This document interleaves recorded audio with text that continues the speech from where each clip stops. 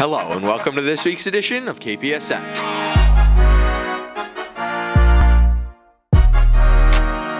The stakes were high. Last Thursday, KP hosted our annual class competitions in the wooden gym. The winning class would be awarded a combined $1,000 towards their prom fund, so you can imagine each class brought the heat. With the stacked lineup of musical chairs, knockout, tug-of-war, and Mario Kart, our students were ready to make some noise for their class. To kick things off in the morning, we had our junior versus freshman competition. It was blue versus white, and let's say the juniors did not disappoint. The freshman class was in for a rude awakening, as the juniors swept them in all events, setting high expectations for the next competition. After the conclusion of the first competition, our seniors took on the class of 2024. In an exciting matchup, the seniors were able to take the top 4 spots in musical chairs before sophomore Ferris Ismail put the sophomore class on his back, beating the final 3 seniors in the game of knockout. After a dominant performance in tug-of-war and hard-fought races in Mario Kart, the seniors were able to come out on top, earning the $1,000 grant from Dr. Mobley and the Student Council. Well done to all the participants, and thank you for your spirit. We hope you save some for next week's Winter Spirit Week, as Monday is Pajama Day, Tuesday is Dress-Up Day, as in party attire, not costumes, Wednesday is Ugly Sweater Day, and Thursday is Flannel Day.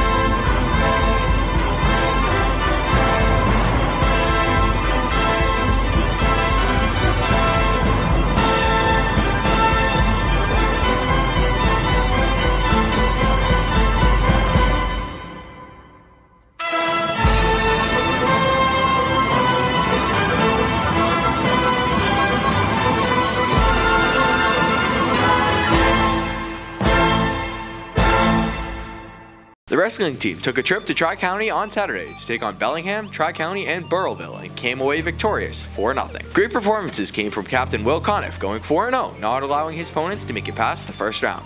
The team showed up with great energy, sparked by Coach Adams.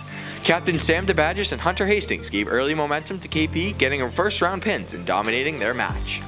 The boys are on a roll and ready for their next competition this Saturday at Milford. This Saturday we got a Milford tournament, so we're all working on honing our skills and hopefully coming out there with a win. I think sophomore Kobe Cloutier is really standing out, and I think he's going to make a big difference on our team this year. The boys and girls indoor track team traveled to Wheaton College this past Monday to race against Attleboro. With impressive performances from Isabel Watson, who won all 3 of her events, which included long jump, high jump, and hurdles, and Huna James, who placed in all 3 of her events, the 55-meter, shot put, and high jump. In a hard-fought match, the girls snuck out a win with a score of 56-43 KP. And now on to the boys. With an early run and dominating performance from Noah Hurd with a mile time of 4:51, the boys look to feed off that performance for the remainder of the competition. The 4x400 relay team finished the meet by scoring points with a time of 3:53 with a strong anchor from first-time runner Colin Mahoney, but their performance was not enough for the win. Today the teams travel to Reggie Lewis Center for their second meet of the season. The girls look to continue their dominance and the boys look to bounce back today.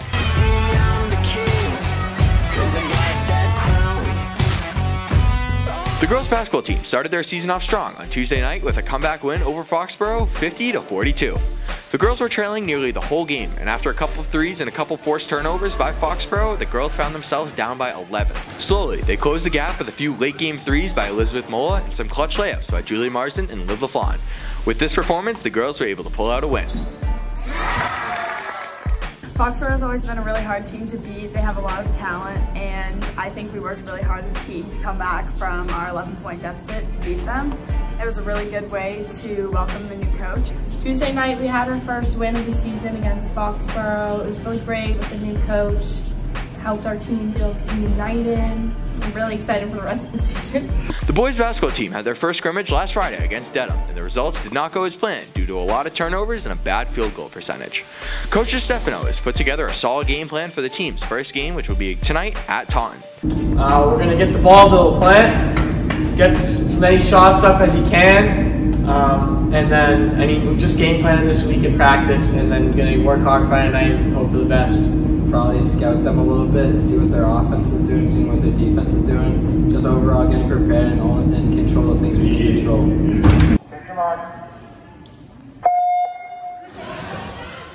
The swim team had their first meet Wednesday night and were able to hang tight with a tough Canton team.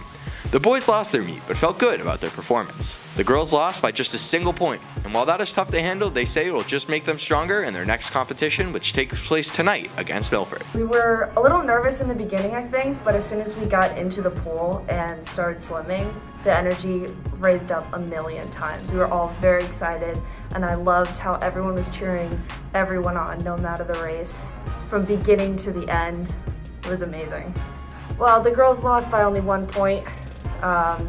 But we worked our hardest. I think a lot of the girls were really proud of their performances. We have a lot of strengths. We have a lot of club swimmers who have been swimming for years, but I think some of our weaknesses are the amount of kicking that we have to do, because sometimes you forget during the 500 mostly that, you know, your legs are doing most of the work. And I think that if we work on that, I think we can beat Milford this Friday. For the boys, the meet went phenomenal. We have one of our freshmen, he's really doing well, really stepping up for the team.